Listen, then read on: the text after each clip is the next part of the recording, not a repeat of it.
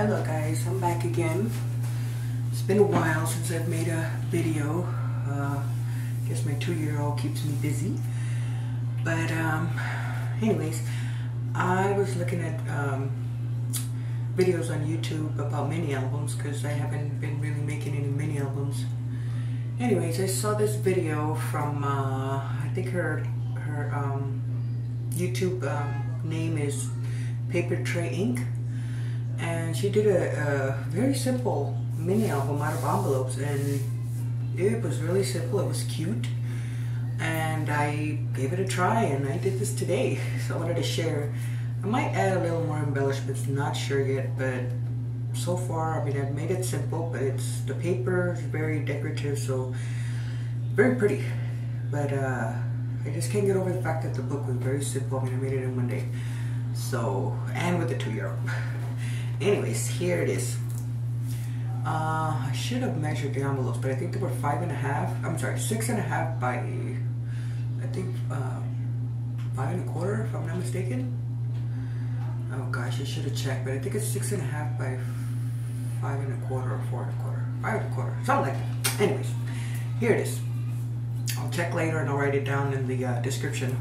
But I used. For the cover, I used, she used cardstock, but I used, it's not chipboard, it's like, oh gosh, like, oh my god, I can't remember. Anyways, these cardboards that my mother-in-law gets from her job, and I glued two together, and they're like more sturdier than my chipboard that I have, so I like to use these a lot. It's like a poster board or something, I don't know, but anyways, it's really sturdy, really good. I just double it, but that's what I use as my cover. And then here's the back, plain, and here's the binding. I mean, she said you could cover it, you could put cardstock or some nice collection paper to cover it, but I kind of like it. It looks kind of scrunchy. I kind of like that, so I left it like that. But here's a paper. I should have looked at the name of the collection, and I did not. I will put it in the description, I promise. But I just labeled it "You Are Loved" and put a little flower there, a little diamond thing there. And this is the first page. And here it was just a plain page. So what I did is I added this piece here and made a pocket, so you can insert a tag, and you have more space for other stuff in here that you can fit in. And these, I left them blank in the back, but these are our index cards, but these are the plain ones. Which I thought I got the ones with the lines to leave them for journal, and these are blank, so I used the wrong ones, but still, they're good. I might stamp a little something in the back, I'm not sure yet, but maybe I'll just leave it blank for journaling. But that's what I used here, and like I said, I made this little pocket cut that piece off from the collection. And I just used it as a pocket, so that was cool there. I didn't want to leave that page blank. So on the lady's tutorial, she didn't have these flaps. It's just the envelopes. What you do is you get the envelopes. She used 5. She cuts the little tabs off, so that all the envelopes are just, you know, in order. And I don't know what kind of binding this is, but it's a kind of paper you cut and you fold it like in an accordion fold, and you insert the envelopes in there. I'm not sure what that binding is called, but I used that one. That's not the one I really never used this one. I tried it, I liked it. But I left the flaps on the envelopes, and what I did is, if they're the corner ones, the corner, I guess, tab, I went ahead and cut a piece of cardstock, the white cardstock. I got a nice sturdy one. And so I made it a flap, just for more space for more pictures. And then I still left the opening here, but since it was like a diamond, I put my paper, glued it down, and, you know, left it still, again, another tag, left it blank.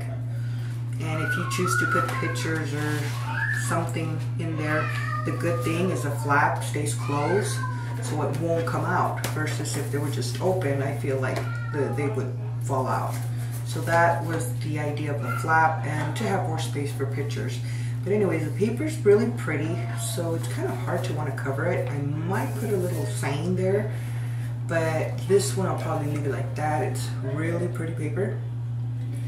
And I had these little stamps.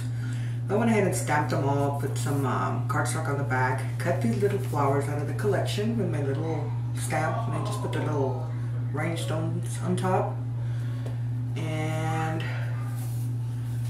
the next page, they're all pretty much the same, but here I left it blank. Like I said, the paper's really pretty, the design, so I just again put another little saying here, the little flowers again with the rhinestone. And these stamps, there were 6 or 7 of them. I got them at a second-hand store for $1, so that was cool. They're like rubber stamps, and they're really cute. The little sayings, like this one for example says, "Hope your day is as special as you are to me." That's cute. So that was cute. And here's the flap again. I love this page with the butterfly, really pretty. And again, you got the space here for picture, another tag.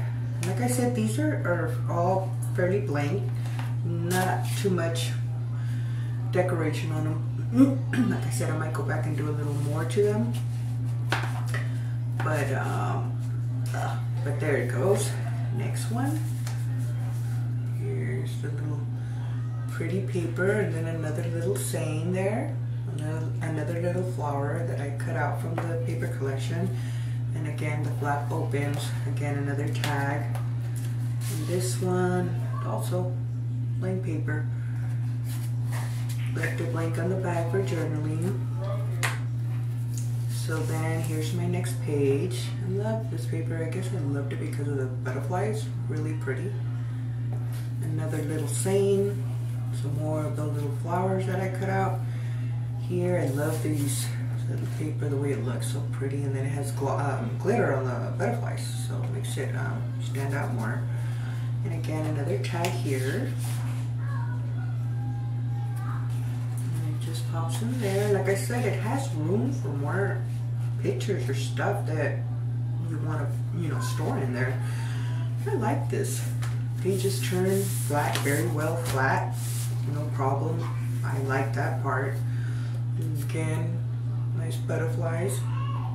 Another little saying here with another little rhinestone. And then a flap again. And I think this same paper that I showed on the other one, I think I used the same one on this one. This little butterflies is the same as the other one, but I think this was green, yeah. And this is pink with blues, really pretty. I love that paper. I think I'm gonna have to buy this collection again because I've used it already in a couple of minis and I'm running out. I got like 3 or 4 pages left. Anyways, this is the ending. This is the end. Again, these nice pretty flowers. I don't know what those are called, but pretty flowers. And then again, I did the same thing on the, as I did on the front. This is the yellow with pink and this is the blue with green.